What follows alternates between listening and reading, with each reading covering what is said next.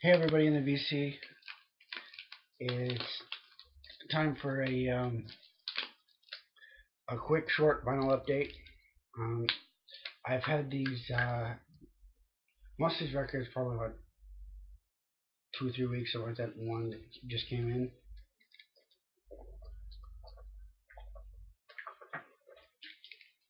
Excuse me. Um, but got a uh, warning in advance that this should probably be probably the weirdest vinyl update I'll ever do. Um, and you'll see why in a minute. Um, okay, so um, I got just a small handful of records here, so I'll get started. Right, Pavarotti with 2 LP set, and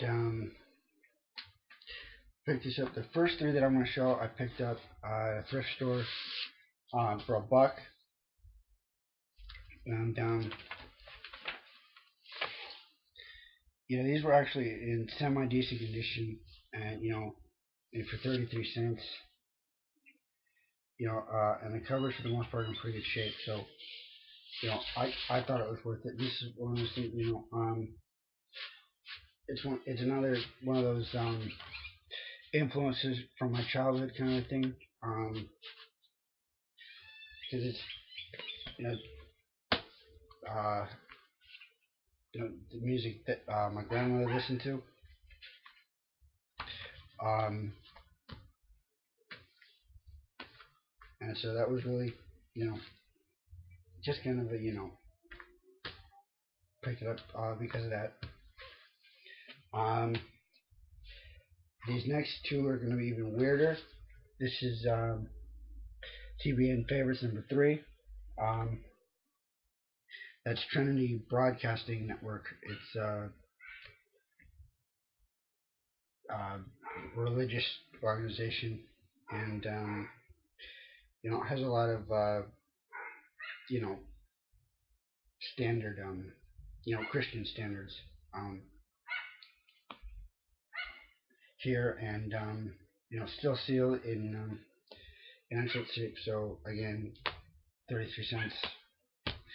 Um, no biggie. And Layman Singer's First Easter. Um, Figured that this is the kind of thing that you could people wouldn't get mad at me for putting this on the wall. I mean you know I like did church people and that kind of thing. So basically that's why record's not in very good shape, but that's something you can put on the wall and not get yelled at for it, at least in my case. But okay, and then this last one is it's one that it's an album that I've had before, just not on vinyl, and it's one of those high time that it be in, because it's probably my favorite release from this band, and it's LA Woman by The Doors. Um, you know, I don't need to say anything about this, and I won't, because it's just absolutely fantastic, and I believe Riders on a Storm was the first Doors song I ever heard, and I in the car, and um, coincidentally, it was a stormy night, and that hit, and it just